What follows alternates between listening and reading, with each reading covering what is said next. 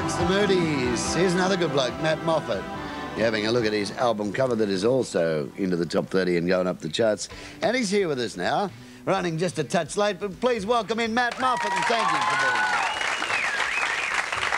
here. With the solo single and the album, both in the top 30, after all these years, do you think now, gee, why didn't I turn solo a little earlier than this? Probably since doing the songs, writing the songs for this one, part of making the By As Little As I Look was discovering where I was probably before writing for the band and what sort of songs I could tackle by myself. So yeah, while doing the album, I sort of worked into that. Miss This Tonight, which is the one we saw a little earlier. Where did you write that?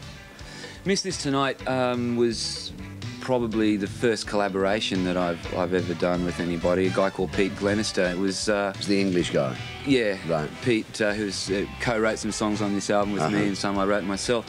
Miss This Tonight, though, was yeah, the first co-written song I'd done. He had a bit of that written when I met him in England, and we completed that together. What inspired your completion of it?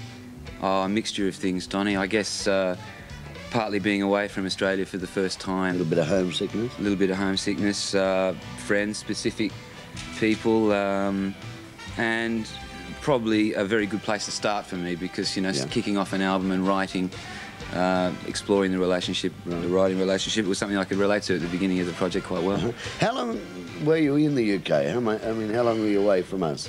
I left after the U2 tour that Matt finished it shortly after that, and went away probably 1984, got back before Christmas 85. So that break, did you need that to break yourself mentally away from being a part of a band and being a solo performer as such? Is that why you did that? It was, I guess, as I said, in writing the songs for this album, I kind of discovered myself that a lot of the stuff I was writing for Matt Finish was for that lineup. Yeah. And I guess it kind of drew the distinction between songs written for a lineup, more, you know, sort of giving things, songs that you would write and feel that you could do yourself. So it was a bit of a learning experience. You know? Right.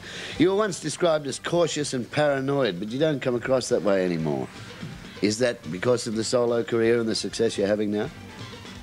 It's very gratifying, the success, the way it's been received. I mean, you go away to the other side of the world nearly to come back home and say, this is what I've done. But I guess experience, I've had a bit of experience, a bit of water under the bridge. So you just warm up to the occasion? In the last year or two, so I feel a bit easier and quite proud of the album too. Sure. So get out there and make myself available.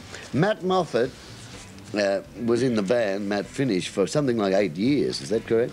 A bit less than that, but that's a long time. Yeah, we were quite a close lineup. So now you've been off the road and out of working life for a couple of years. Are you breaking your neck to get back into it? I'm pretty keen to get in front of an audience again. Yeah. And I'm pretty keen to sort of get out there and continue that slightly raging tradition and get out and do some live gigs. Yeah, it's always been a big part of what I've done. When can that happen? It'll happen before Christmas this year, Donny. Great. And you line up all Australian, or will you bring in the English guy? No, I think it will probably be a mixture of people. I think it'll probably keep us all on our toes. Beauty.